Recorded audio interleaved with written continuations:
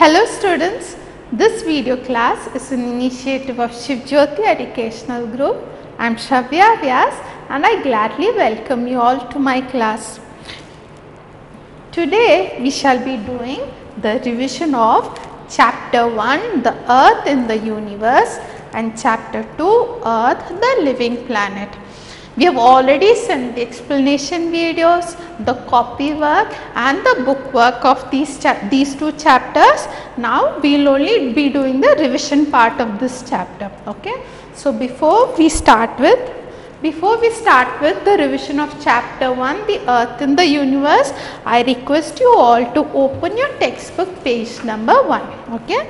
So the points to remember in the revision of Chapter 1, the Earth in the Universe is the universe, stars, constellations, the sun and the solar system, the planets, the moon and the earth. Now let's proceed with these points. First we have the universe. What is the universe? The universe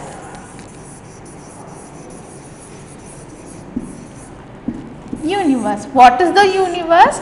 Universe is a vast expanse of space. Universe is a vast expanse of space, and what does this space contain? It contains planets,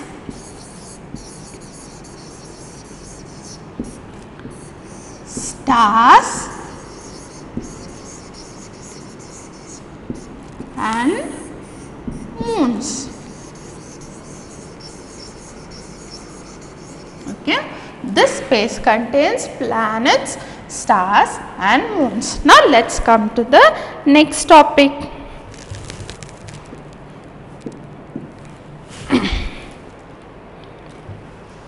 Next you have the stars.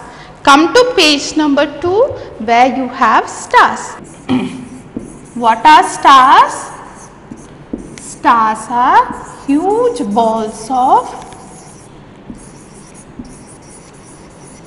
hot, burning gases, and they give out heat and light.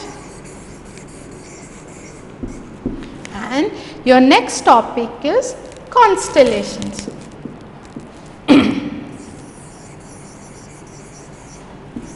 What are constellations? We learnt about stars. So constellations are groups of stars. They are groups of stars that appear to make patterns in the sky. What are patterns? Patterns are nothing but designs. So these are groups of stars that appear to make patterns in the sky. Some of the well-known constellations are, you have the Orion, you have the Leo, and you have the Great Bear.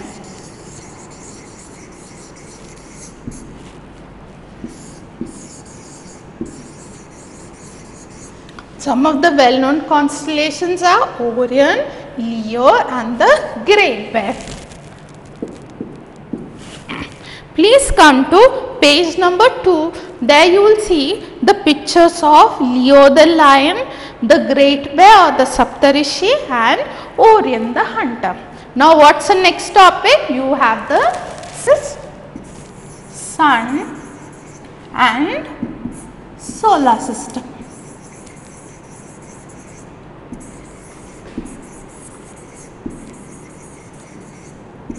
The sun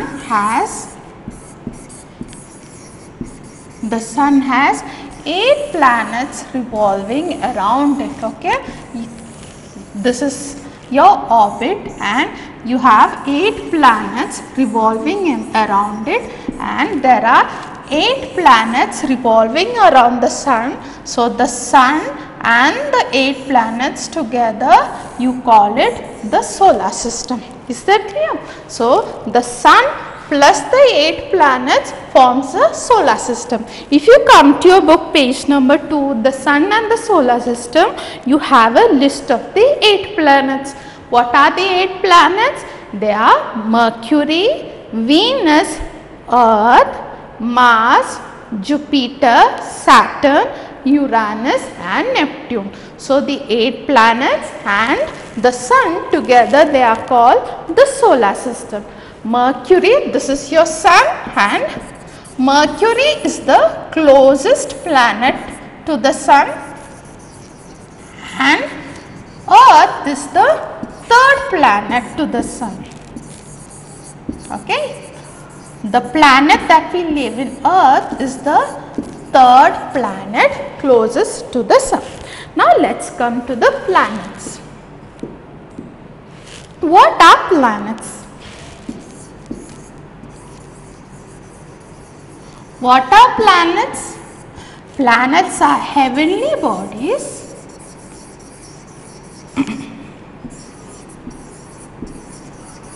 that revolve around a star. So, let's say this is your star. So, what are planets? They are heavenly bodies that revolve around the star. Okay. So, if your planet is located here,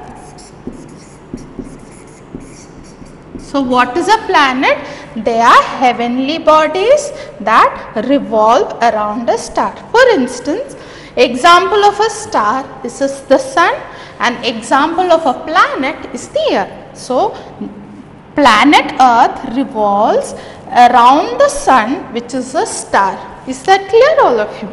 And planets, they do not have heat of their own. From where do they get heat and light? They get heat and light from the star that they move around. Now, let's proceed to the moon. Now, let's talk about moon. Okay. Moon. What is the moon? Moon is a ball of rock that travels around the earth. This is your earth, okay, and this is your moon, okay. So, it is a ball of rock that travels around the earth. It is the brightest object in the sky.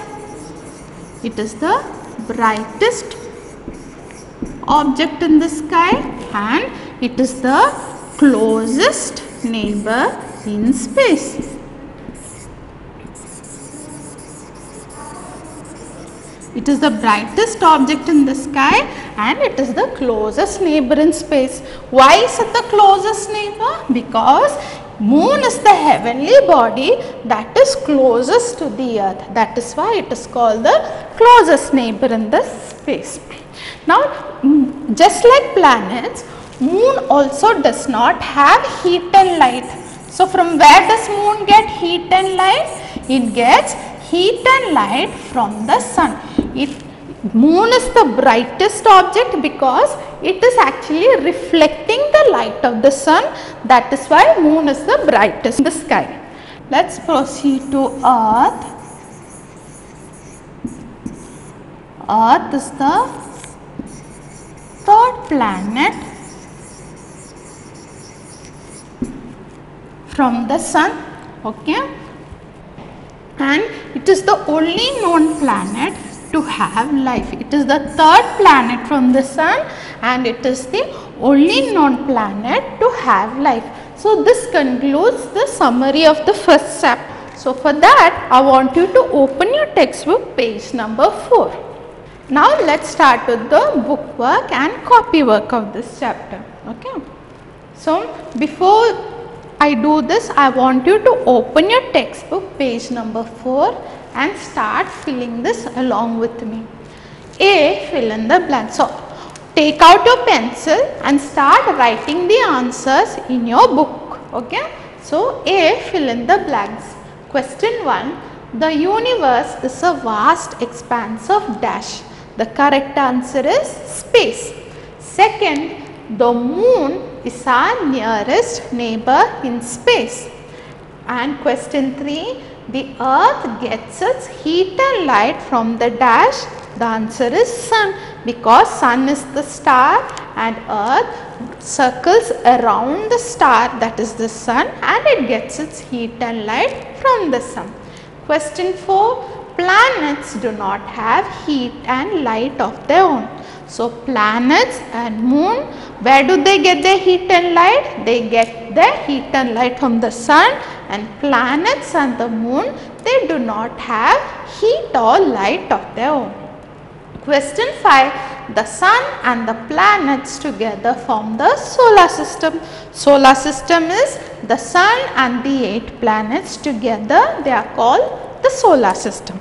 Now come to page number 5, okay, and we shall do B, circle the odd one out. Question 1, you have Mercury, Mars, Jupiter and Pluto. So if you notice, Mercury, Mars and Jupiter, they are full size planet, and Pluto is a dwarf planet. So Pluto is the odd one out. Circle it with your pencil, and correct answer is Pluto. Question 2, Uranus, Leo, Orion and the Great Bear. Leo, Orion and the Great Bear, they are the names of constellations, and Uranus is the name of a planet. So, Uranus is the odd one out, and circle this with your pencil. Third question, water, atmosphere, earth and Venus. If you see, water and atmosphere, they are part of the earth, and therefore Venus is the odd one out. So, circle Venus with a pencil. Now, let us go to the multiple choice questions again. This is also in page number 5. Question 1. The universe is a vast expanse of, you have A, space, B, light and C, water, and the correct answer is space. The universe is a vast expanse of space. Question 2. The twinkling lights in the dark sky are called A, stars, B, bulbs, C, planets. So, because it is written twinkling lights, the answer is stars. Bulbs and planets, they shine with a steady light, and planets, they shine with a twinkling light. Question 3. The sun is A planet, B moon and C star. So, the sun is a star. Question 4. The number of planets in the solar system is 10, 8, 9. The correct answer is B, 8. Question 5. The only known planet with life on it is Earth, Venus, Mars, and the correct answer is A, Earth. So, this concludes the revision of the first chapter. We shall now proceed to the classwork. The earth in the universe, this is the copy work of chapter 1. Question 1, what are stars? As I discussed before, stars are huge balls of hot burning gases, and they give out heat and light. Stars give out heat and light, but planets and moon, they do not have heat and light of their own. Please remember this. Question 2. Name few constellations. Answer is A, Leo the lion, B, the Great Bear or Saptarishi, C is Orion the hunter.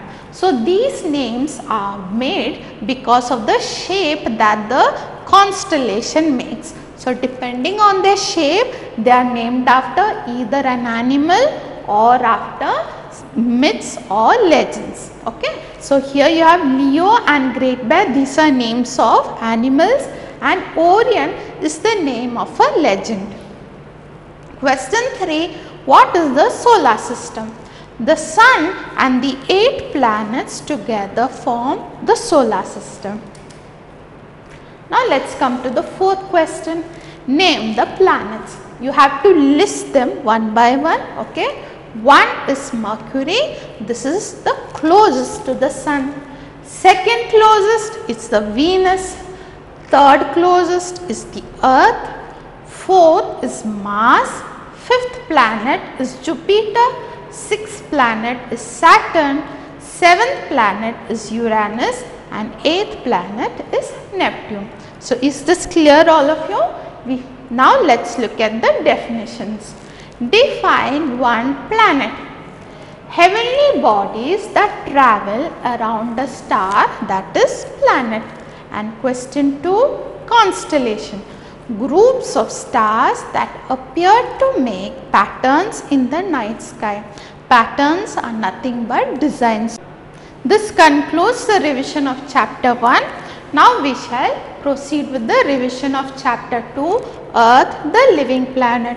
So before I start with this chapter, again I am going to ask you to open your textbook, page number 7. Okay, open your textbook, page number 7, and let's start the revision. The points to remember are the Earth, the shape of the Earth, the horizon, the coast, and the sky. So let's start with the Earth.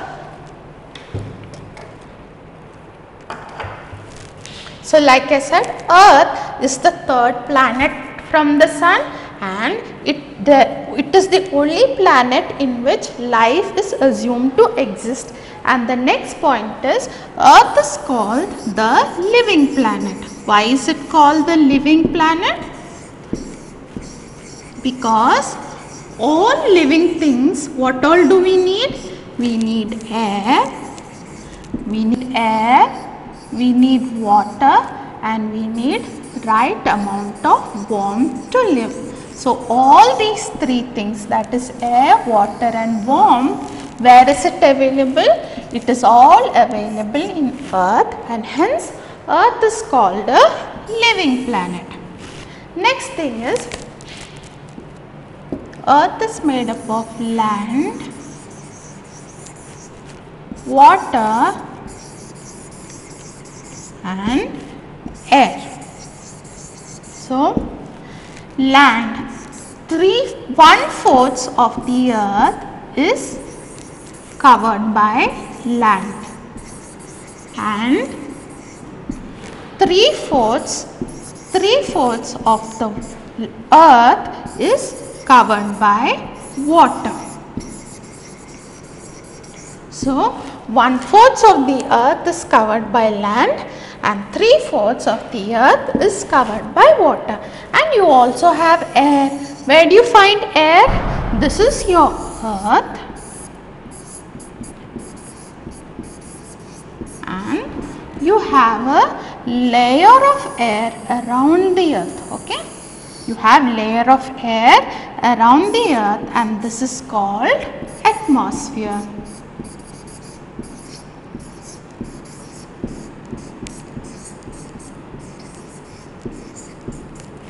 So this is your Earth, and the layer of air around the Earth is called your atmosphere. Now let's come to the shape of the Earth.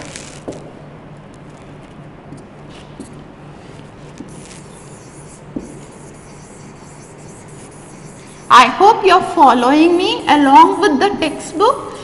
That would become easier for you to understand. Shape of the Earth. Okay.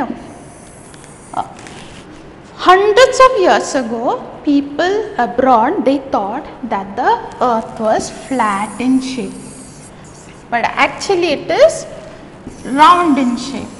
So what happened was, a man named Ferdinand Magellan, he was a Portuguese sailor. He proved that Earth was not flat, it is actually round. Even the astronauts proved that the Earth was round in shape. Okay, so the shape of the Earth is round. Now let's learn about the horizon. If you open your textbook, page number 9, you can see a picture of horizon. What is the horizon? The place where, this is your land and this is your sky. So the place where the land appears to meet the sky is called the horizon. I shall explain it to you with the help of a drawing. This is your land. Okay. This is your land and this is your sky. So this place where the land appears to meet the sky is called the horizon. Okay. Now let's go to coast. So let's start with coast. If you open your book, page number 9, the second picture, you will see this is the land and the blue colored picture, it is the sea. Okay, the place where the land meets the sea, it is called the coast. So coast means it is the place where the land meets the place where the land. So coast is the place where the land meets the sea. So if this is your land and this is your sea. So this area where the land meets the sea is your coast. And finally, we are coming to sky. What is a sky? Sky is, this is your earth and the vast space around the earth is called your sky and it appears blue in color. So this is all that is in chapter 2. We shall proceed to the book work and copy work of chapter 2. Let's start with the book work. For book work, I want you to open page number 10. Okay, please open your textbook, page number 10. Keep your pencil ready. Okay, and we shall proceed with this. A, write true, T for true and F for false sentences. Let's start with question number 1. An astronaut is a person who travels around the world. Who is an astronaut? He is a person who is trained to travel in space in a spacecraft. So this is the wrong statement. So write F. Question 2. The earth is a huge ball of burning gases. What is a huge ball of burning gases? The sun is a huge ball of burning gases. So this is also a false statement. Write F. Question 3. Magellan sailed in one direction and finally his ship reached the place from where it had started. So in order to prove that the earth was round, he sailed in one direction and reached exactly the place where it had started. So this is a true statement. Write capital T. Question 4. There is more land on the surface of the earth than water. As I discussed earlier, there is more water on the surface of the earth than land because the surface of the earth is covered with 3/4 of water and 1/4 of land. So this is a false statement. So write F. Question 5. The sky is a vast space in the universe. It is a true statement. So write capital T. Now let's come to page number 11. Page number 11 of your textbook. Okay. Multiple choice questions. Question 1. The land and sky appear to meet at the A, coast, B, horizon and C, sea. The correct answer is B, horizon. Question 2. All living things need this in order to live. A, books, B, toys and C, air. Which is more important for you to live? Is it books or toys? No. The most important thing for us to live is the air. So you pick option C, air. Question 3. A person who is trained to travel in a spacecraft is called an A. acrobat, B. actor, C. astronaut. The correct answer is C. astronaut. Question 4. Magellan was a sailor from A. France, B. Portugal, C. Britain. He was a sailor from Portugal, and a person from Portugal is called the Portuguese. Question 5. The earth is shaped like a ball, B. plate, C. burger, and the correct answer is A. ball. So put a tick mark in A. So this concludes the book work of chapter 2. We shall now proceed to the copy work of chapter 2. Copy work of chapter 2, Earth, the living planet. Answer the following. Question 1. Who was Ferdinand Magellan? Ferdinand Magellan was a Portuguese sailor who proved that Earth is round. Now let's go to question 2. What is the horizon? Answer. The place at which the land and sky appear to meet is called horizon. So what is the horizon? It is land and sky. The place where land and sky meet, it is called the horizon. Question 3. What is the coast? The place where the land and sea meet is called the coast. So what's the difference between horizon and coast? In horizon it is land and sky, and in coast it is land and sea. Is that clear? So let's proceed to the next question. Describe the sky. The sky is the vast space surrounding the earth, and it looks blue in color. Now let's come to the definition. Define atmosphere. The layer of air surrounding the earth is called the atmosphere. And define astronaut. A person who travels in space in a spacecraft is an astronaut. So this concludes the revision of chapters 1 and 2. I hope you understood the things clearly, and I hope you are studying well. So we shall meet again in our next class. Till then, have a great day. It's bye for now.